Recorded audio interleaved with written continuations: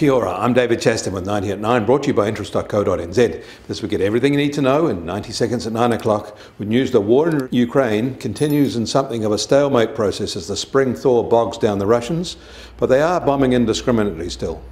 Western investors, however, no longer seem to be preparing for an international financial meltdown.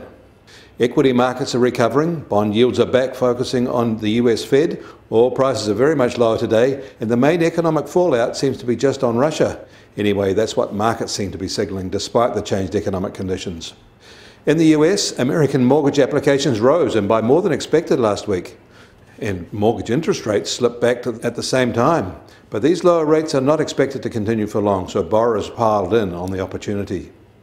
The USDA WSDE March report indicated that the global market for wheat may not be as tough as first thought. Rising volumes from Australia and India are helping offset the Ukraine uncertainties. The same report sees lower US dairy production, and so prices are expected to rise on continued demand strength. And Japanese machine tool orders slipped in February from January, although to be fair, they're still running very much higher than a year ago. And China's inflation rate is staying low, running at only 0.9% in February. That was as expected though. Meanwhile, China's producer prices rose 8.5% in February from a year ago, slightly higher than expected, but lower than for January.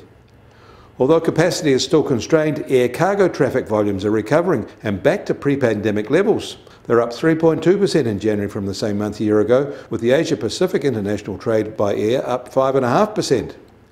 And Australian consumer sentiment is falling on a growing set of factors that compound each other, including the pandemic, floods and war. Housing gets some honourable mention too.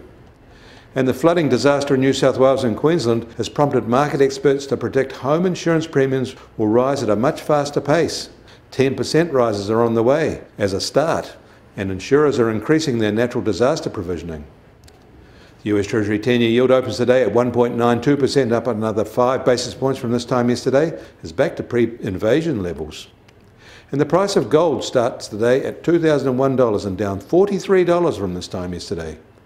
And oil prices are very sharply lower today too, down by $6 a barrel. And in the US they're now just under $114 a barrel, while the international Brent price is just under $118 a barrel. And the Kiwi dollar will open today a little firmer at just on 68.5 US cents. Against the Australian dollar at 93.5 Australian cents, which is slightly lower. Against the euro we're 0.5 cent lower at 61.8 euro cents. But that all means our trade-weighted index starts today at just on 73.4 and little net change from this time yesterday. We welcome your feedback. Leave a comment below or on our website. Kia ora, I'm David Chaston. That was 90 at 9, brought to you by interest.co.nz.